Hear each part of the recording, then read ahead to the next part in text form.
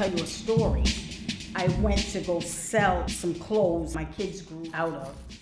I made $3, but it was a powerful $3 because that told me, it gave me some information, important information. It told me I can make money. My name is Lisa Lee. I am solopreneur of Artisan Lisa Lee of Boston, also ALLOB for short. I grew up in the 02119 and 02124 districts. You know, not necessarily in that order.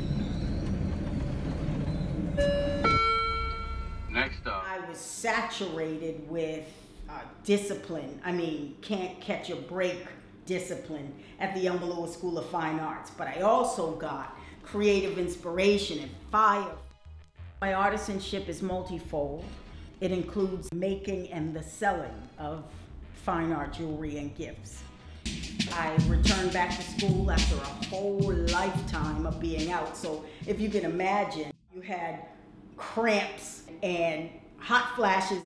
I graduated with honors, with a Bachelor of Fine Arts and a resolve to situate myself as a high earner by the work of my hands.